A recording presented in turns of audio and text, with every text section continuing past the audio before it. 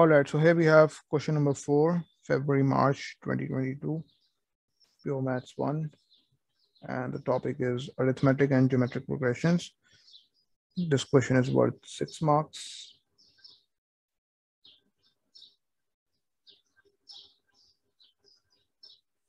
So the question is saying that the first term of a geometric progression and the first term of an arithmetic progression are both equal to A. We also know this thing. Okay.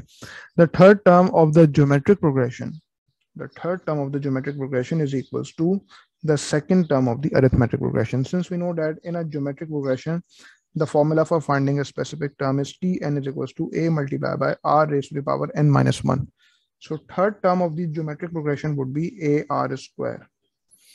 And since we know that the formula for finding a specific term in an arithmetic progression is A plus D times n minus 1. So we can say that the second term of the arithmetic progression is A plus D. So AR square will be equated to A plus D. This is your first equation, which is connecting AR and D. AR square is equals to A plus D. This is your equation number 1. Okay. Then we have another condition that the fifth term of the geometric progression is equal to the sixth term of the arithmetic progression. So the fifth term of the geometric progression would be A multiplied by R raised to the power 4. And the sixth term of an arithmetic progression would be A plus 5D. So according to this condition, we can say that A multiplied by R raised to the power 4 is equals to A plus 5D. This is your equation number 2, which is connecting A, R, and D. Now the requirement is, given that the terms are all positive and not all equal, find the sum of the first 20 terms of the arithmetic. Find the sum of the first 20 terms of the arithmetic progression in terms of A. So you just need to solve these equations. AR square is equals to A plus D. And AR raised to the power 4 equals A plus 5D. And since you can see that the requirement is that you need to find the sum of the first 20 terms of the arithmetic progression in terms of A. This means that you won't be able to find the value of A. You need to give your final answer in terms of A. So this means that you can find the value of R and the value of D. So first of all, what I'm going to do, make D the subject of the equation in equation number 1. So D equals AR square minus A, and I'm going to substitute this into the second equation. So A multiplied by R raised to the power 4 is equals to A plus 5 times AR square minus A. So A multiplied by R raised to the power 4 is equals to A plus 5AR square minus 5A. AR raised to the power 4 is equals to 5AR square minus 4A. Now what you can do, you can take A common on the right hand side of the equation so that you can cancel it out with this A. So AR raised to the power 4 is equals to taking A as common multiplied by 5R square minus 4. So A and A is cancelled out. So R raised to the power 4 equals 5R square minus 4. And R raised to the power 4 minus 5R square plus 4 is equal to 0. Okay, so so far you have achieved a disguised quadratic equation in terms of R, which you can solve it and you can find the value of R. And you need to remember these conditions over here, that all the terms are positive and not all equal. Okay, so the common ratio cannot be negative, and the common ratio cannot be equals to 1, isn't it? The common ratio cannot be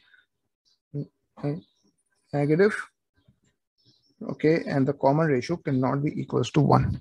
This means this is the meaning of these two conditions. Okay, let's now just solve this equation. R raised to the power 4 minus 5R square plus 4 equals 0. So if I factorize it, so I have to add the terms and then I have to obtain minus 5. So R raised to the power 4 minus R square minus 4R square plus 4 equals to 0, taking r square as common, multiply by r square minus 1, taking minus 4 as common, multiplied by r square minus 1, and this whole thing is equal to 0. Therefore, r square minus 1 multiplied by r square minus 4 equals 0.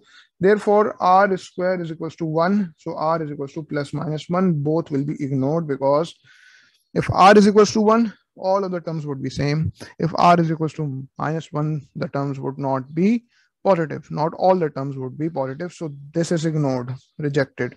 R square is equals to 4. So r is equals to plus minus 2. When r is equals to minus 2, not all of the terms will be positive. So only acceptable value of r is equals to 2. This is only accepted. All other three values of r are ignored.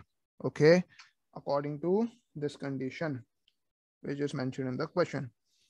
Okay, so when r equals to 2, now what you can do, just wait a minute. The screen has become a little bit slow. It's fine now. So when r is equal to 2, you need to find the value of the common difference, which will come in terms of a. Obviously, because you have to give your final answer in terms of a, this means that you cannot find the value of a over here.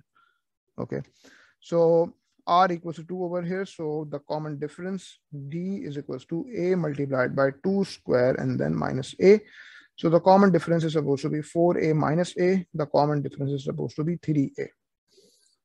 So in terms of a, you have the common difference 3a.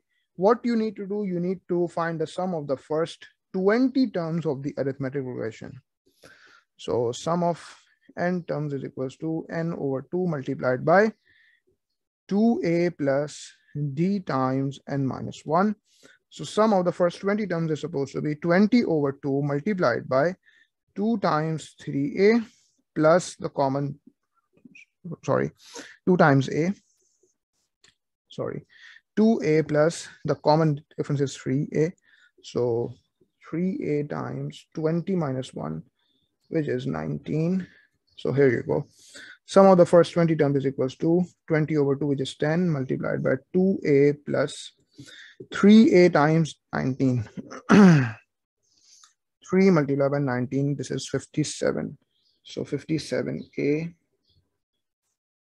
So 57a plus 2a will give you 59a, and 10 multiplied by 59a, 590a will be your final answer. Sum of the first 20 terms in terms of a of the arithmetic progression is 590a. Here you go. This is your answer to question number 4.